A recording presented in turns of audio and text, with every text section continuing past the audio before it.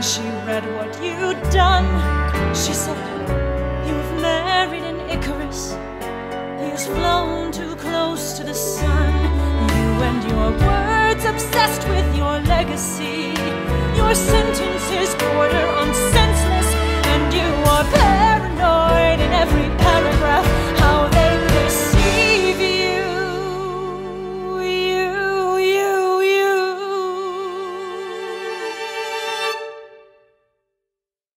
I'm erasing myself from the narrative.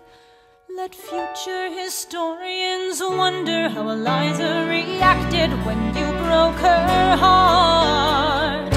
You have torn it all apart. I'm watching it burn.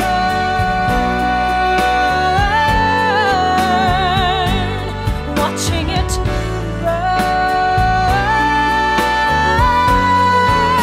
The world has no right to my heart. The world has no place in our bed.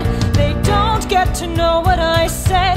I'm burning the memories, burning the letters that might have redeemed you. You forfeit all rights to my heart. You forfeit the place in our bed. You'll sleep in your office instead, with only the memories of when you were mine.